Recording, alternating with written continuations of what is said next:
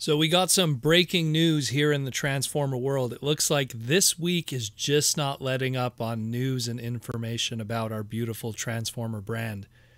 We have some updated computer listings from Walmart and Target in relation to what is happening for the mid-2023 lineup of Transformers Legacy product.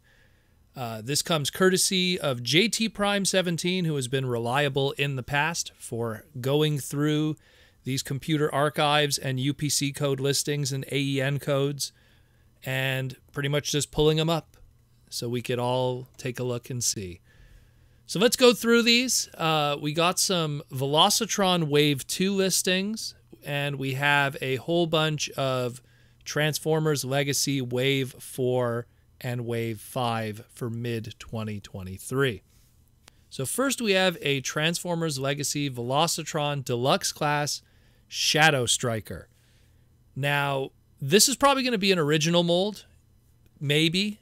The problem is that the Velocitron line, because it's a exclusive line, most of their stuff that they have is repaints and retools. Sure, we get the one or two brand new molds in it, but so far most of it, with the exception of what we've seen already before with Cosmos, everything up to this point has been some kind of repaint retool. Maybe in the case of Shadow Striker, she might be another one of those. Who that mold will be, we don't know. We have so many car-based vehicles in that deluxe price point because of the Stunticons. Take your pick, literally, of whatever you feel. Because, I mean, if you look historically with Shadow Striker, it goes all the way back to Bakon, and that was a repaint retool, one of the first ever repaint retools of that era, of the Dodge Viper from Car Robots in Disguise Sideburn. So do they want to pull from that and maybe use, I don't know, Dead End perhaps when we do get Dead End in Legacy? Who knows? That's something that, if I had to take a guess, she's going to probably be a repaint retool, and it's probably going to use one of those Stunticon molds. That's just my take. I could be wrong, but judging by how the Velocitron line is, that's kind of more what they're going to do. Next up, we got Velocitron Deluxe Class Crasher.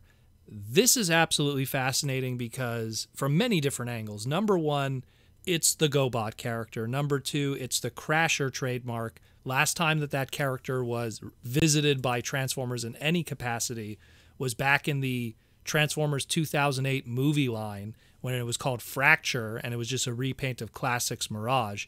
So if they could do something that really invokes that of the original Crasher design from the Challenge of the Gobots cartoon and gives us yet again another female character, that'd be fantastic. The question is, again, is it going to be a brand new sculpt, or are they going to take one of the many cars that we have already from the Stunticons and really make use of those molds? Because they're going to have to do something with those molds. I get a feeling it's probably going to be the Stunticons, unfortunately. And I get a feeling it might be, dare I say, drag strip. Oh, I know, it kills me, but that's a sad truth, really.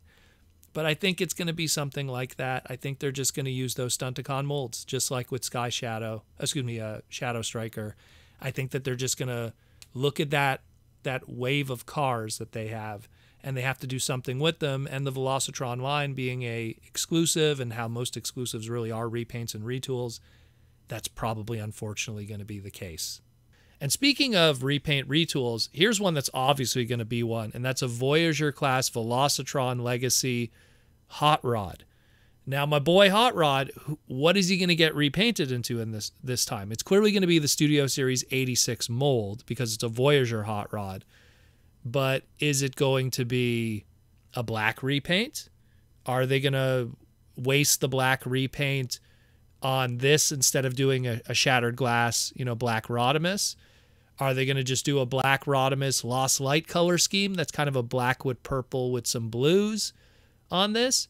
Are they going to do a, ACOM Studios Target Master Masterpiece weird color scheme with this instead, and maybe take away some of the accessories and include a Target Master or, a Battle Master in this case? Could be that. Could be some weird, hard on the red and the yellow and less on the magenta, and go for an alternate kind of color scheme. There's one of many ways they could go about this.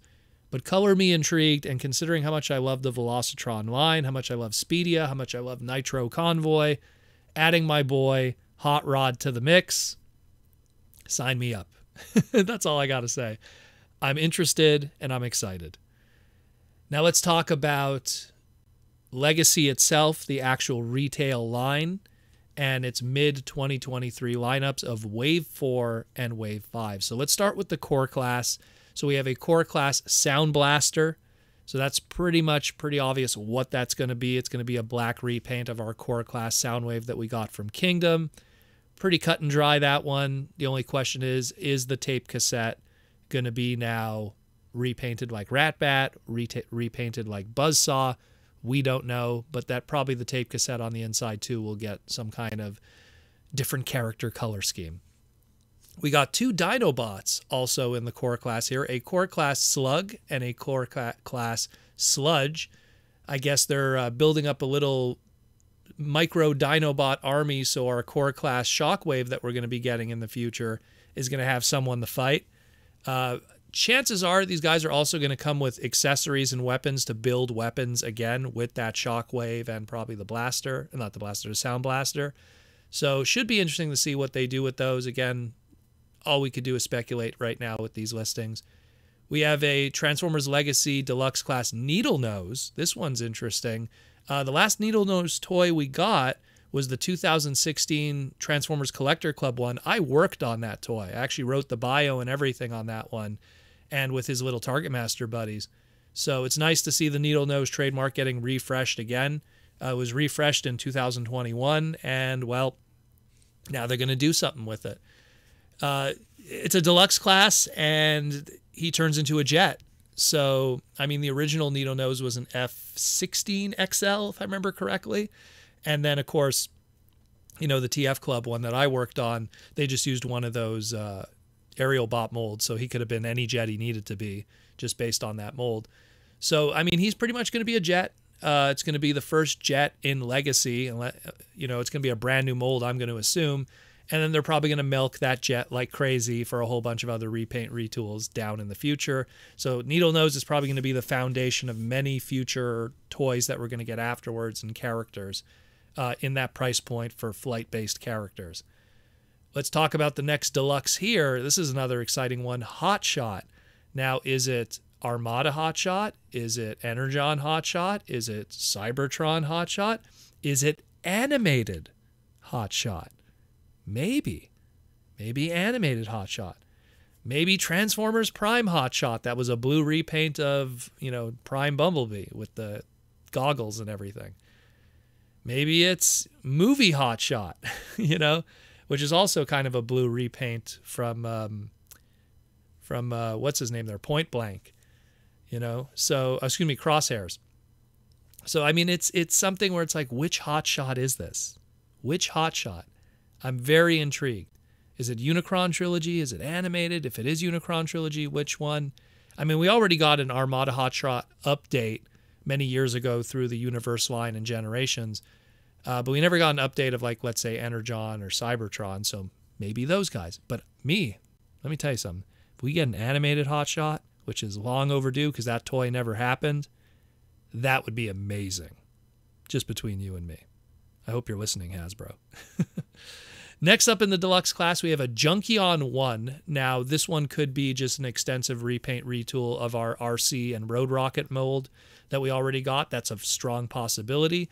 Or maybe they just want to make a motorcycle in that deluxe price point that's brand new, and then they could use that motorcycle sculpt for something else, maybe for a future Sideways or something. Who knows? But again, a Junkion is coming at some point. Another army builder that I'm sure people will love to add to all the other Junkions like the Voyagers that we got in Studio Series 86.